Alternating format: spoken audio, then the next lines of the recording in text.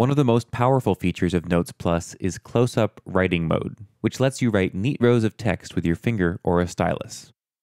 To use close-up writing mode, tap and hold on the spot where you'd like to start writing. This brings up the close-up writing input box and highlights the area where your notes will go with a gray output box.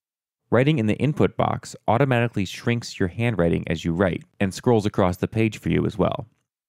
To use auto scroll, simply write in the input box from left to right until you near the right edge. You'll see a ghost of what you're writing appear on the left, and if you continue writing anywhere in that gray area, the gray output box will move to the right, seamlessly continuing your line. As you reach the edge of the page, the gray output box will detect your left margin and move down one line.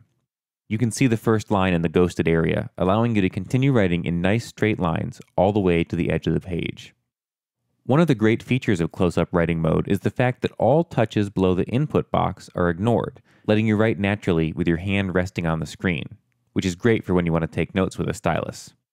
If you're interested in using your iPad with a stylus, the developer of Notes Plus recommends the Boxwave stylus for best results, though any capacitive stylus should work. When you write in the input box, it doesn't move. This lets you keep your hand in a comfortable position. Instead, the page scrolls like a word processor. You can always see what you've written as you write. To change where you're writing, either tap above the input box and choose a new spot on the page, or just drag the dotted box wherever you'd like and keep writing. If you start a line in the middle of the page, Notes Plus detects that for you and auto-scrolls back to that point for the next line. This makes writing indented sections easy. It's also really easy to change where the jump to a new line appears. The dotted line on the right represents the right margin. Drag that line left to write narrower blocks of text, or right to delay the auto-scrolling to a new line and write all the way to the edge of the page.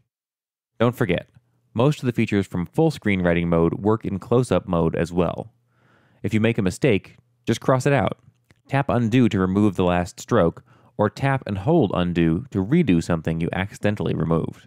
You can even change your pen settings in the middle of a word, either by going into settings or using the palette button.